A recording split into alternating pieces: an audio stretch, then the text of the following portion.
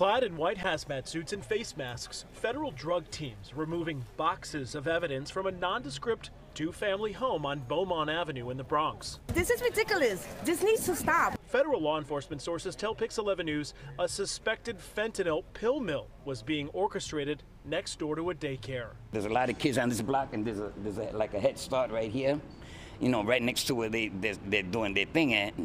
So I'm happy. Get them all. 4 people were taken into custody. They were about maybe in their early 20s. There was 4 of them, and they were Dominicans. The late afternoon raid spearheaded by the Drug Enforcement Administration and Homeland Security. You see them storming in like stormtroopers.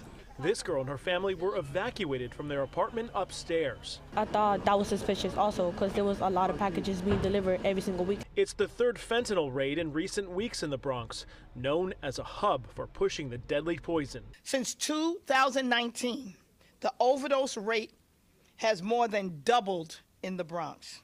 Children and babies are now falling victim too. Just earlier in the day, the trio accused of running a daycare drug den, killing a 1-year-old, were back in a Bronx courtroom. It's just a shame that we can't live the way we should live because of the people who want to go around selling drugs and endangering the children, the young children.